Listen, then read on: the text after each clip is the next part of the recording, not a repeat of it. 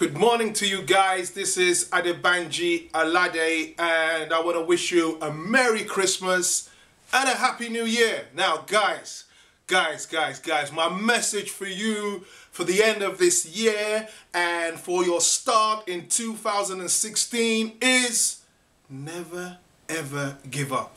Did you hear me? Did you catch the vibe? Now, let me tell you, never ever give up. Now, as creative people, you know, sometimes we do get into a rut. We get into this hole, and it's almost like, you know, is my work gonna count? All the effort, all the sketching, all the studies, all the painting, is it really gonna take me to where I wanna be? Can I really make it? Now, there is one thing you need to know. If you set your mind on a particular goal and you follow it through, you visualize it every day, you work hand in hand with it, and you don't give up, I can guarantee you that it is only time that's separating you from getting what you want. What did I say? It is only time that will separate you from getting what you want.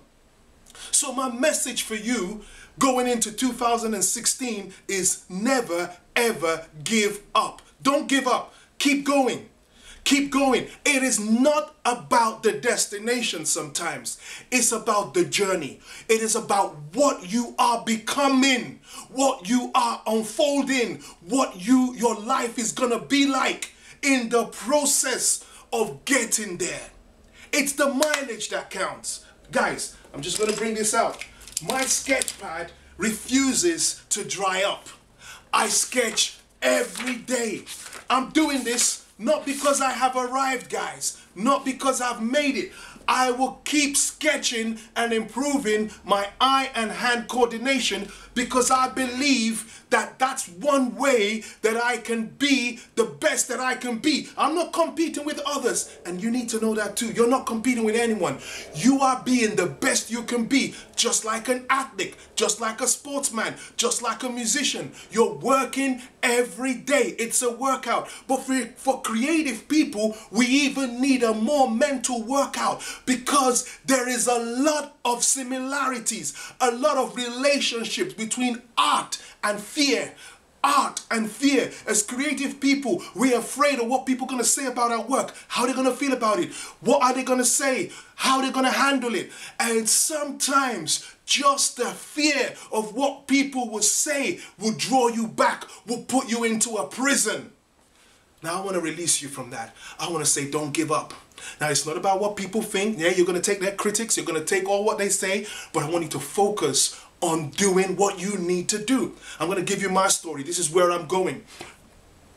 In 2007 was the first time when I was 35 years old, I had an opportunity for the first time to get my work recognized by a major society in England, the Royal Institute of Oil Painters. So that year was great because the first time I was able to get through was the first time I also was able to win a major award. I won the first prize in the under 35 category in the Royal Institute of Oil Painters. This is a well-recognized art society in England and even the world.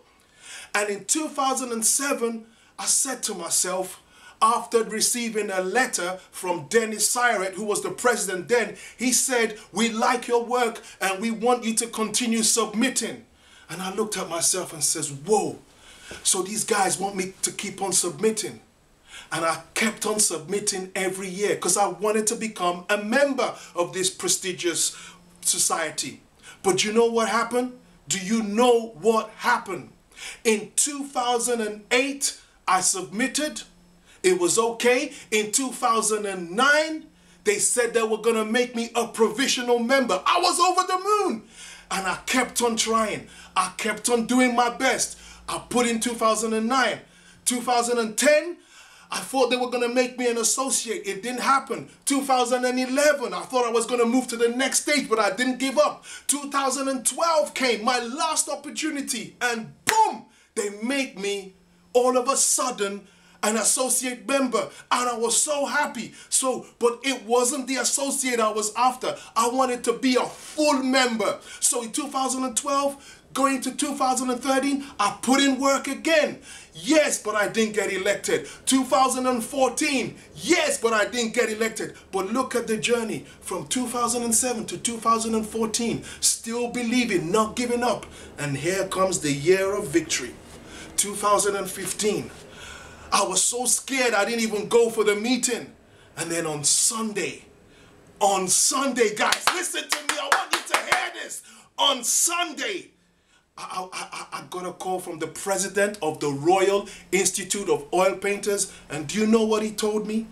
Do you know what he told me? He said, I have some good news for you, man. He said, you are now a full member of the Royal Institute of Oil Painters. I said, God, thank you.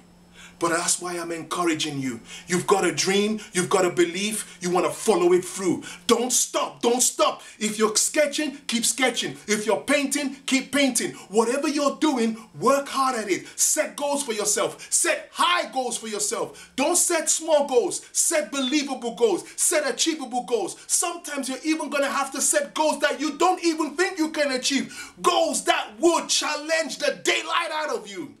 But at the end of the day, it's going to produce a fruit. And that fruit is going to be sweet. Because you're going to see that even though you might think that you haven't changed that much, you're not the same person you used to be.